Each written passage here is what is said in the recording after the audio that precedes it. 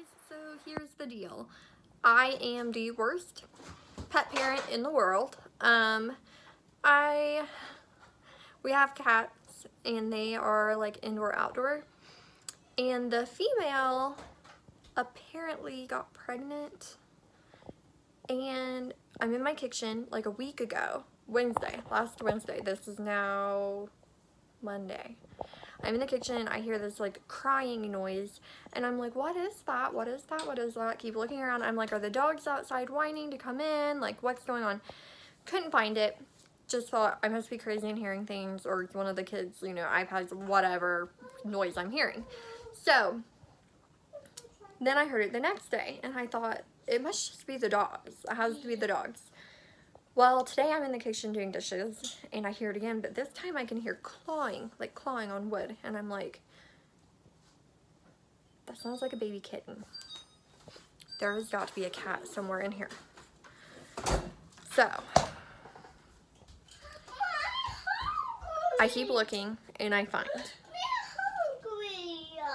He's hungry. I'm cooking dinner right now, Bubba. Do you want to say hello?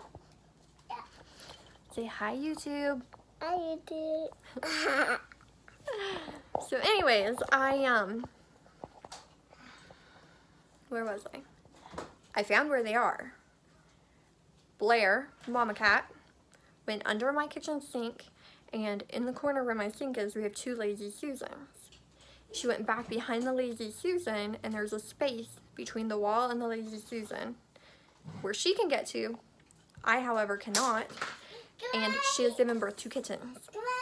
Now, I was able to stick my phone back there far enough to see that I know for sure that there's at least 2, possibly 3 or more kittens laying back there. So now I'm in a panic about how I get these darn kittens out of there so that we can care for them.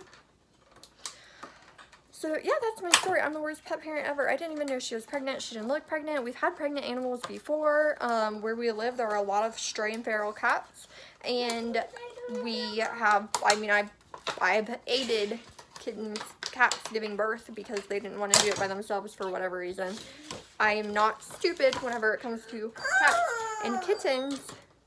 But now we have some, and I don't know what to do with them because I love animals, so I guess they will be our cats.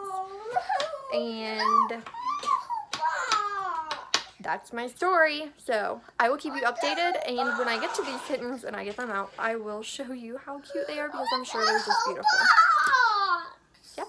See you later. Bye.